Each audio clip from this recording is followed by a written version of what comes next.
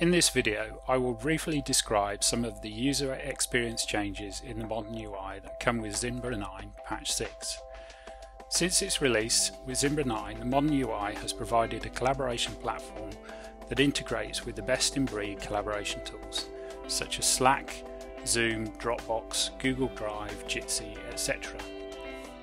With this latest Zimbra 9 patch, the modern UI user experience has been optimized for easier and faster collaboration. These improvements have resulted in changes to the UI that administrators should be aware of before deploying to their user base.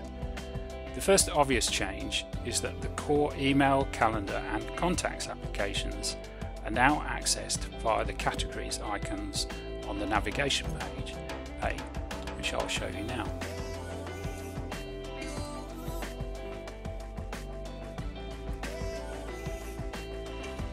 In addition to these new modern UI navigation pane icons, it now has more categories like video, chat and cloud storage to allow quick access to the available collaboration tools.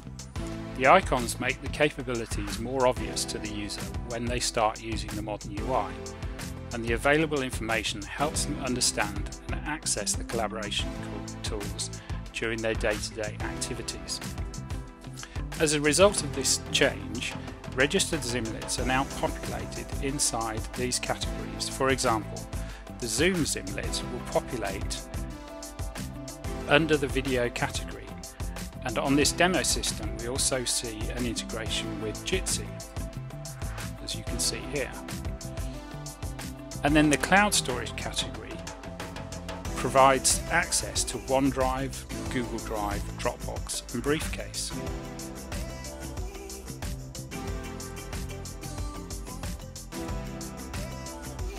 You will notice that unregistered Zimlets appear under the integrations icon, with an icon prompting the user to activate the Zimlet integration.